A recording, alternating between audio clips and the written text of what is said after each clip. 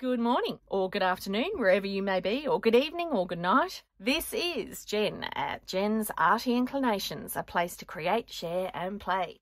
Hello. I'm doing the Simply Random Challenge, which is hosted by Junk Journal Inspirations, and these are the prompts for this week. Blue, food or cooking, sprayed paper scraps, labels and paint. Alright, so to spray, I just decided to use some oxide ink sprays. And these are the little pieces that I'm making up. So you can see it's got the little tea kettle, so that's blue. And I made a lovely mess here, but that's good. I could just soak it all up more. This book sheet, I actually ended up spraying this more afterwards. I don't think you see that bit on camera. The front of this little card, it didn't hold the ink as well, but it still ended up working. So I love how it's swooshed about on the inside. Then I added some paint, of course, some watercolour paints. I was going to splatter, but I thought with the other sprays I didn't need to. So I'm just defining it a bit, and I'm using the water to, what do they call it, activate the ink spray as well. So this just made a lovely big swooshy blue swirly swishy swashy thingy. I like how it ended up. Looks a bit strange here, but yeah, it ended up turning out really, really well. And I did notice that spraying that on top of the water did actually make it quite different to how it's like, you don't see it on camera, but when you do it in person, it does make it really, really different, which is lovely. Anyway, so I just like playing with mess and paint and stuff. So here I'm doing a bit more on the edge, and the paint worked well instead of using the ink to edge like I normally do.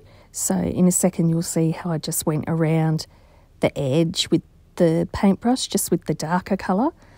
Oh, what did I use? I used cerulean, I used cobalt blue and ultramarine. So just all the different blues.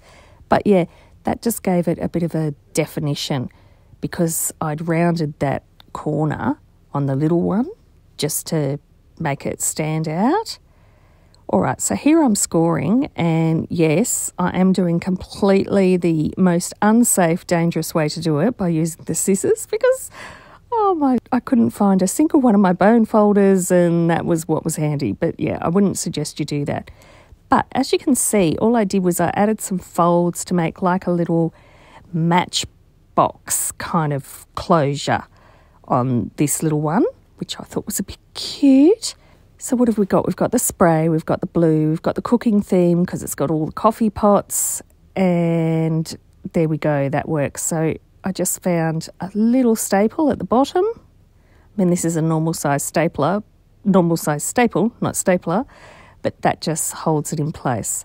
And then I just finished it off with some scrap paper because obviously that's part of the challenge, scrap paper. And I really liked that little edge. It was a bit cool. So there you go, wrapped it round. School holidays here at the moment, so you may not get as many from me, or you may get lots. It depends upon what happens with the kids. But anyway, and it's almost Easter, so that'll be probably interesting and busy. So I like that little coffee pot on the top, and it actually helps close it, like it's like a little lift on it. Anyway, another little piece of scrap paper behind. I couldn't find my other glue, so I'm using a modelling glue there, which is a UHU, which is great because it's fine, but it's not really the right thing for this project, but it will hold it all nice and strong. And then I am putting another bit of scrap paper on the top. Come on, Jen, you can do it. That's it. All right, so I really thought this was quite cute, this little piece that I had, and I just put a little bit of a really nice washi tape. I think I got that from Auntie Vera. So there it is, and you'll see what I did is I had these little kitchen labels. So perfect. They were labels, they were kitchen labels, they were stickers. It all kind of worked. So I thought they were really cute to make little holders for little labels that you use in the kitchen. Of course, they're just random ones that I had left over. So there you go. And I did put an extra label on the front of this, and I really like how this one... Well, actually, I don't know. I just think they're all cute. I think whenever I use blues, I tend to like whatever is created, whether it's good or bad. I don't know whether that's a good thing. But anyway, what was I doing? Oh, yeah, I was just working out. I just wrote the word down, labels, before I wrote it on the label because I just wanted to see how far it went. So all I did was I just thought handwriting it on, which is kind of funny because you've got the printed labels that you're using. But yeah, I thought handwriting it on, give it a bit of something rather than look for a word to put on it. And I actually really like the hand-drawn look. So I can even handle what my writing looks like in this piece. Oh dear. So what have we done so far in the school holidays? It's been pretty chilled and relaxed actually, which is good. It's just been busy. Although J Bear did go out to the zoo one day. He absolutely loves the zoo. But he's been enjoying doing a massive big puzzle the last couple of days. So that's been fun. And I'm not looking forward to the end of it because I'm quite sure there is a puzzle piece missing, which I've been trying to prepare him for. But we'll see.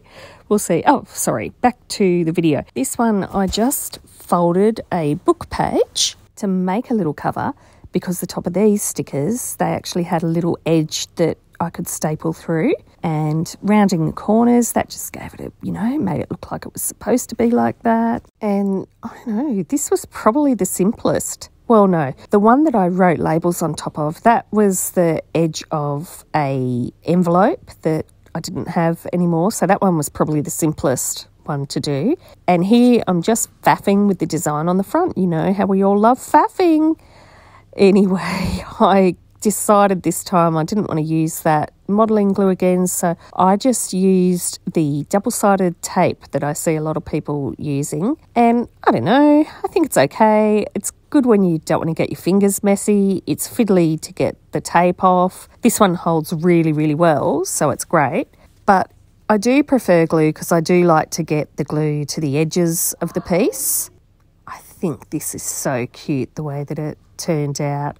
That little coffee pot was actually from our trip to Singapore that hubby and I had, which was a lovely memory. It was only my second trip overseas and I loved going somewhere that was a bit different to Australia. My first one was to New Zealand, and my overseas trips have all been with hubby when he's had to do work. The first one was just a weekend and the next two were actual work conferences that he had to go to, and so that meant he just did it in absolute luxury. But yeah, Singapore was amazing because one of my good friends who went with us, she actually grew up there, so she could really show us around, and I loved catching all their different buses and networks and little train things and seeing all the different places, and I could have spent a month there. It was just really, really wonderful. All right, so here I'm just doing the boring bit, which is doing the double-sided tape. And this is where double-sided tape is a pain. It takes so much longer when, anyway, we're whinging about what small things.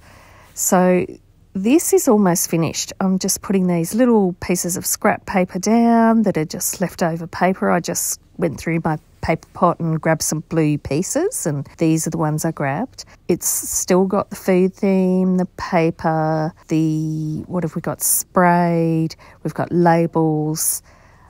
Yeah, so it is really nice how it worked out. I'm really happy with it, and I hope you enjoyed watching it. These were really quite fun to put together, and I put them straight into my big journal because I just thought I've got to use these. They're just awesome and really different to what I'd normally do, because I don't normally do food themed things, so this was really nice to put together. I just decided to give it a little bit of extra strength. I just taped the edges down on the actual folded paper, so that's all I'm doing here. It's a bit fiddly. So yeah, I really enjoyed putting this together. Thank you again for everybody who comes along and watches and supports my channel by commenting or subscribing or liking. It all really helps. And these are the little finished pieces, 1, 2 and 3. So everyone keep creating, look after yourselves, and I'll see you on the flip side. You can like and subscribe below, and as always, keep creating.